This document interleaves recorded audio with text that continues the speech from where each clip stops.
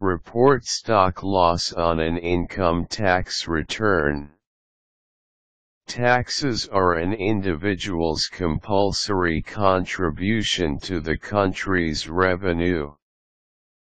There are various types of tax, and one of them is capital gains tax.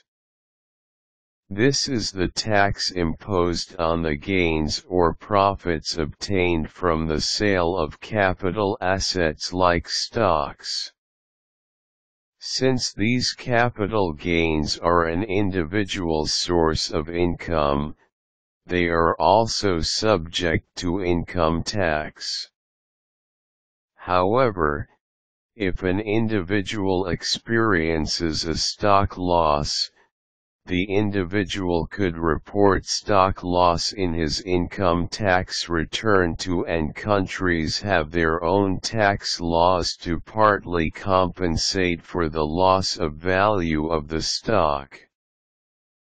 Usually, the loss will be deducted from any capital gain that have incurred.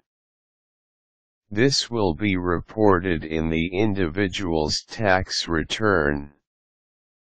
This article will guide you on how to report stock loss in your income tax return. Get all the documents needed. You can either go personally with the Internal Revenue Service or with the state or local tax collection agency, or just download it from the Internal Revenue website.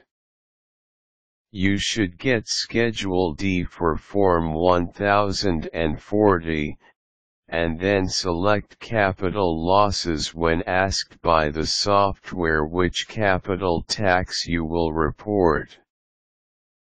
Calculate the amount of stock losses that have incurred. If you are filing as a single or separate from your husband/wife, you can only deduct up to $1,500, while if you are filing jointly with your husband/wife, you can deduct up to $3,000. If you have more than $3,000 stock loss, you should consult a tax professional. You should also determine whether your stock is long-term or short-term. Usually, stocks held for less than a year are considered short-term. Fill out the form. The form will ask about your basic information like name, tax identification number, and information particular to your stock on Part I of the form. Input all the details needed like the exact date you bought the stock, how much you bought it for, the date you sold the stock and how much you sold it for. Calculate for the total amount of loss that can be returned. This is done by following the instructions and computations provided in the form. You input first the amount of loss that has been incurred, and from there you can calculate the amount you can claim in the current year. Should there be an excess from the maximum amount one can claim for the current year, the excess will be carried over to the succeeding tax year. Fill out the remaining lines.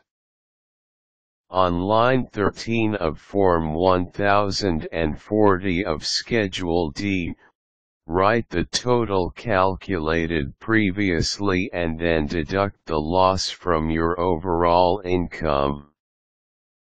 Label it as capital loss.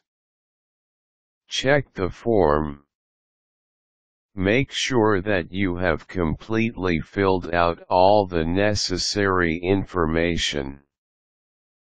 add "not applicable" in the lines that you think does not apply in your case. Take note also that the form is back and forth, so you should completely fill out both pages. Take note that should you have further problems in filing your income tax return, you can always consult with a tax professional to ease your burdens.